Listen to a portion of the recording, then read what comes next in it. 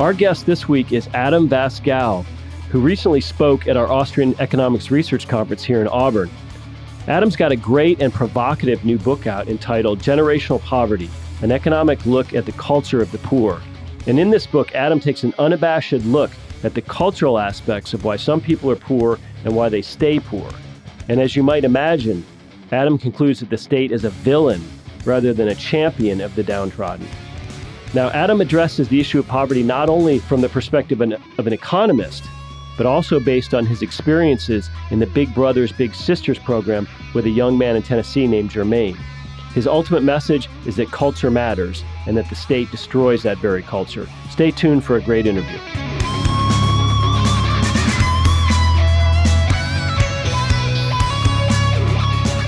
Adam Vass, thank you so much for joining us this weekend. My pleasure. Thank you for having me.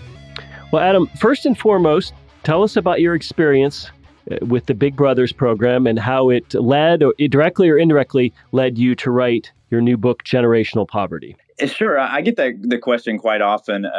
Did I join the program to write the book? And that's not the case, actually. It was more, I felt like the organization provided a service where I really thought that I could do some good and help. And then I just learned so much along the way that I thought people might be interested in hearing and learning about for themselves about his community and the poor community in general, that it prompted me to write the book. I joined the Big Brothers program and did the Amachi program, which is for a child that has an incarcerated parent. So there's a little added challenge. Not that many in the program have two parents in their lives anyway, but it was a little bit of a different challenge with him from that standpoint. Well, having gone through this, is the Big Brothers Big Sisters program in general something you could recommend to people, or is it riddled with sort of left-wing PC thought? You know, you'll find that, and I'll admit, I had some discussions with a few of the workers in the program, and they're very much many lefties, in that program, and we certainly did not see eye to eye on politics at all. But I do think that you can do a lot of good because of the one-on-one interaction that takes place between you and the child. And that's the important part, because what you're really trying to affect is a cultural change that can only, unfortunately, because it's so difficult to do, only take place by actually working with them and challenging some of the notions and ideas that they have about what is and is not acceptable. So I would certainly recommend it. I learned a lot, and I can't guarantee that you're going to have any kind of success, at least not to the standards that you might expect. But I definitely think it's fulfilling in different ways, and you'll certainly learn a lot. And I think you'll do a lot of good, even if it doesn't quite measure up to what you're hoping for. Well, do you mind telling us briefly how your little brother Jermaine is doing these days? No, not at all. He's doing okay. Basically fell into the welfare trap that we're all very much aware of, despite my best efforts. I would say the final nail in the coffin for him was really when he got diagnosed with Crohn's, because in addition to the welfare that he is eligible for, he was also able to get disability. And so he's basically able to have his own apartment. He can afford a few things that seem to keep him happy, at least enough to where it doesn't make a lot of sense for him to go out and find work, at least not in his head or even the minds of those around him. He did graduate from high school, which is a pretty good achievement in his neighborhood. And he's really a nice, likable young man. He is fairly responsible, even though that definition might be a little relative to whoever's giving it. But because of that, he's really entrusted to take care of his mother's children, his sister's children. They have aunts that have children where the aunt might be either on drugs or in jail, and so their household is filled with many kids, and he is really leaned on heavily to take care of them. So it's really, I can talk about the good qualities that he has, but unfortunately, the life that he's in and the trap that he has fallen in is all too common and almost to the point where we expect it to happen. Well, personally, I can say that I admire you for taking on this responsibility. I'm sure libertarians are often criticized for being all talk and no action. So I'm sure it wasn't easy. I'm sure it was eye-opening. But let me ask you this. Your book really unapologetically looks at the cultural aspects of multi-generational poverty. Tell us why culture matters so much and why the left bristles when you even mention culture and poverty.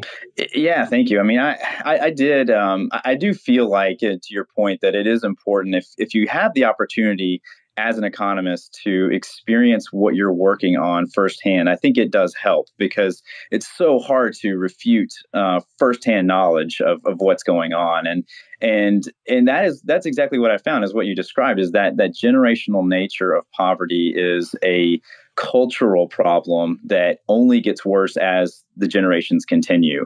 And really, I would say the main theme of my book kind of hinges on this idea of Uncle Tom and a situation I call Uncle Tom syndrome, where the culture has developed around this character of Uncle Tom, where a brief history, I guess he was a noble character at first that was a slave that would not give away the location of a couple of runaway slaves. Popular story to screen and basically to attract probably more white people to go attend these shows. They changed Uncle Tom to a character that was a sellout, a character that would roll over on any request from his master, even to his own detriment or to the slaves around him. And then ultimately, when these slaves escaped, this new Uncle Tom character gave away their location. So this seems to be the character that has resonated over time, not just with the African American community that's experiencing poverty, but throughout all demographics. And so many are so worried about selling out and the portrayal of selling out that they have behaviors that are cultural that prevent them from achieving any level of success. So, I mean, it's hard to work for a boss, when you're going to be disrespectful or not be willing to start at the bottom. I mean, if you have to wear a uniform to work, if you have to be polite, I mean, even looking at standard English, abstaining from drug use, and then other items that have been introduced as culturally acceptable, like maybe being in a gang or other illegal activities. I mean, these other things have kind of crept in. Promiscuity is another big issue that are acceptable. And so you've had this rearranging of their culture in such a way that makes it incredibly difficult to leave the welfare state. Let's talk about how the left sees this social and economic unraveling. We're told time and time again that poverty exists due to lack of educational opportunities, due to a lack of social welfare programs and institutional biases against the poor, against minorities. But does more education or more job training or more welfare really create a more prosperous society, or is it culture and mindset that really matters? Yeah, that's a good question. I mean, I've had that conversation with some of my friends that are left leaning, and of course, even I think in their community, in their estimation, there are some different interpretations of what we're accomplishing with welfare. I mean, some are, well, I don't want an old widow to be cold at night, and I want to make sure that people are fed. And you can cover that question. That's a hard debate. But I think if you really go to the issue of, well, do you think that the money that we spend on welfare is actually pulling people out of the welfare state, pulling people out of poverty and giving them a chance to move forward? Then even I think in a more liberal context, you may have some argument there, because statistically, it just doesn't do that. I mean, it doesn't. As we expand our welfare program, we have not seen more and more people leaving poverty. It's been quite the opposite, where we've had more and more people added to it. And then you add in some of these cultural ideas where people are having children early and often, to where it's just growing and growing and growing, because parents, good or bad, seem to pass down what they've learned to their children. And if that culture is being passed down, then that's just the way that it's going to work. So I think when you're working with someone or talking with someone that's on the left, I mean, that's really what you have to look at is, do you feel like what you're working on is actually pulling people out of poverty? And if they say yes, then I mean, you have to try to to ask them, well, do you have any proof of that? I mean, do you have anything that you've seen that works? And it's such a difficult situation because it is really hard to find programs and things that are in the works that are actually progressing people out of poverty. When it comes to examples of how culture matters, it's very un-PC to discuss this, Adam, but why do some immigrants seem to prosper here in America within just a generation or two when so many native-born groups seem mired in poverty generation after generation? Oh, well, I'm glad you asked that. My dad is actually an immigrant. My grandparents, my dad and my aunt moved here from Hungary during the revolution, and they always had the same kind of question. I really I hate that my grandparents have passed away before I was really I guess old enough to talk with them more about this kind of idea. But I do remember a lot of conversations with them from my dad, especially about how people act in this country and how they don't really understand what real poverty is. And in this country, I mean, you have poor people, but they're surrounded by opportunity and they're surrounded by other wealthier people, which is statistically a better way, or at least gives you the chance of progressing. But there are a lot of other countries, though, where you're looking at a very poor group of people and they're surrounded by other very poor people as well. And it makes it incredibly difficult for them to find any kind of opportunity. It's certainly not the opportunity that we have in this country. So, I mean, when my grandparents and my dad, and my aunt, when they immigrated here, I mean, my grandfather, I mean, success was not optional for my dad. I mean, he was going to go to school and he was going to do well and he was going to go to college. And my aunt, who has cerebral palsy, actually has multiple master's degrees as well. And so you're looking at an immigrant with cerebral palsy that has a graduate degree. And so I would say the level of understanding for my grandparents is not particularly high when we look at the people in this country that don't take advantage of their opportunities. Right. Now, have you studied much of the work of people like Charles Murray and Walter Williams and Thomas Sowell on the whole welfare question? I have a little bit.